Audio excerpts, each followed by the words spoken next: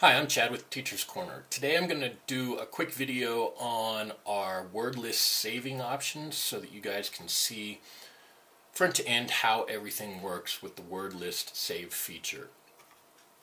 I'm going to start on the matchup worksheet maker, and I'm going to have a title. Today it's going to be, let's see, Foods in Spanish.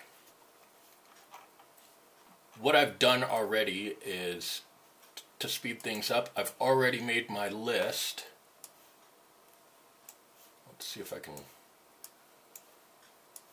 copy and paste it. This is my list that I made earlier. I'm going to use the quick add feature to load up my form. And then right here is our word list saving options. I already have stuff saved. If you have stuff saved in your slots, these slots will show. If you haven't saved anything, you'll have to click on the word list saving options to open up your empty slots to reveal them. Now, as you can see, I've already saved a couple of other things in other slots. I have 2 for school. I could use an empty one, but I think I'm going to cover up this school one with my Spanish translations of English foods. I'm going to go ahead and save it to slot 4 over school, and it'll ask me if I want to overwrite it, and I do, so I hit OK. You'll see that it's saving, and now it has the title listed in the title area of that slot. It's saved as a matchup, and this is the retrieve function. So if I came here, I'm going to go ahead and reload the page. If I came here and I now have an empty form, if I am a premium member, I can log in on any computer, anywhere, and retrieve my lists just as they are.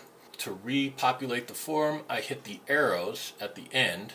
Remember, we used the floppy disk to save. These arrows are retrieval arrows, and this will populate the form with the words that I had placed in that slot. So now you can see that my words have populated the form, and I'm ready right away to make a puzzle with those words. Now, if you're not a premium subscriber, you'll have just a couple of these word lists, and they'll only work on the same computer and using the same browser. Right now I am using Chrome, and I'm on my home computer. If I were to open up Firefox and I was not logged in as a premium user, I wouldn't see these come up in my word list saving options. If I go to work and I'm not a premium subscriber and I use their computer, I will not see these come up. The reason is we store all of these lists, if you're not a premium subscriber, in the cookies in your browser. So everything's saved as a cookie in your browser. If you leave that browser going to a different computer, they will not be there. If you're a premium subscriber, we store all of this information into our database, and it becomes accessible using your username and password. Once you're logged in, all of these lists come up, no matter which computer or which device you're using. So I want to make that clear. Now that I have a list in slot 4, Foods in Spanish, I can quickly make a list, or quickly make a puzzle with that list. And that's a matchup puzzle. And it says matchup here because I can take this list and go to other places. If I want to make a crossword, just click on Crossword Maker, go over to the crosswords. There's my lists again. I can reload it into the crossword form quickly. Click on Make a Crossword Puzzle. Now with that same list, I've quickly created both a matchup and a crossword. I'm going to leave that one behind. This word can also be used in word scrambles. Now I'm in the word scramble maker. If I slide down, you notice we now have 2 sets of arrows. If it's saved as a matchup or a crossword, if you save your list there, there was a word and a clue. So each one of those columns are saved. If it's drawn back into the matchup or crossword, there's still 2 columns, so it fills both of those columns. There's only one arrow to retrieve both of those lists. If you come to word scramble, there's only one box for your words that you want to scramble. So you can either choose your first list, which foods in Spanish would be my English list, or I can retrieve the other side, which was the Spanish list. And those are the words that would be scrambled. If I go ahead and take this, I'm going to go back to the English. My Spanish is quite rusty. It's been many years. I'm going to go to the English list of words. I'm going to go to the next step. Now these are all the words that are going to be scrambled.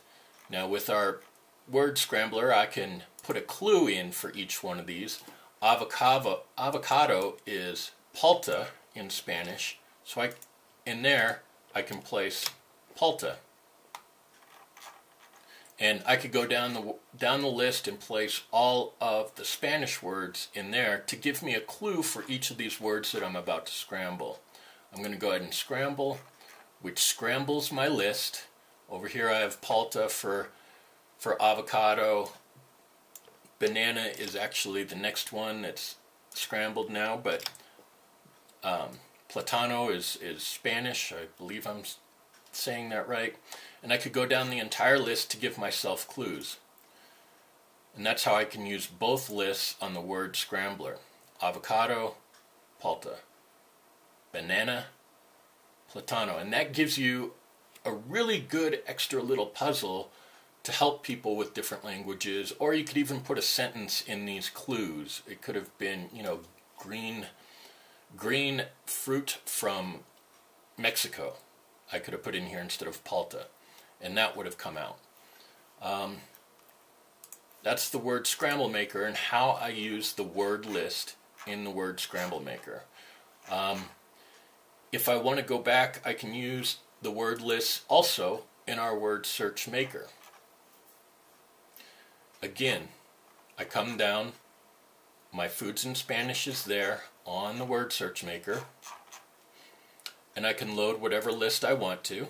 I'm going to load the English list so that it hides the English words. And I'll go down, and here I'll quickly make a puzzle. I'm going to show you something a little bit different, and it puts all the words, avocado, dessert, all the English words in the puzzle and in the key. Or it hides those same words. There is a way to do this really quick, and I'm going to make another video solely on our word search puzzle. But if you go into fun options, since we're specifically doing something with translation of words, if I go into fun options, it takes all my English words and locks them out and puts all of them in this separate form. Now all of these words are going to be hidden, the ones that I put up in that upper form. All of these words are going to be hidden. I can put whatever I want for the list. So if I want to put that palta instead of avocado, this is what's going to show up in the list. And if you want, you can then have your students first have to figure out palta. What does palta mean in English? And once they figure it out, they got to find it in the puzzle. So I'm going to do this with a couple of words so you can see the difference. I'm going to do platano for banana and switch that out. Remember, this is the list that will be shown. These are the words. I could also, with I'm not going to go too detailed into the word search. I'm just going to go ahead and generate this word search with the first 2 words. Now I'm looking for palta, or the translation. I could have gone through the whole list, but I'm looking for the translation of these 2. And if I'm looking for palta, I can find the key, and avocado is the word that was hidden. So palta matches up with avocado, just as it should. Platano matches up with banana, which is in here, It doesn't hide these words, it just puts them in the list. So that's just a few different ways that you can use our word lists and word list saving features in your puzzles. Again, I'll go back to crosswords, and my matchup is there. That's just a quick overview of our word list saving. We do not have an option to save your puzzles after you create them, except for you can save them as an image, you can save them as a PDF. Those are saved to your, once you click on save as PDF or save as image, those are saved in your downloads, whatever your default location is for your downloads. You can quickly come in with any word list that you make, you can create a new puzzle, and you're in and out in no time. Hopefully you liked this video. If you liked it, please like it and subscribe on YouTube, and you'll get the videos as soon as we make them. I got a few coming out here, so we really appreciate your support of the Teacher's Corner, and be sure and let somebody know about us. We appreciate it.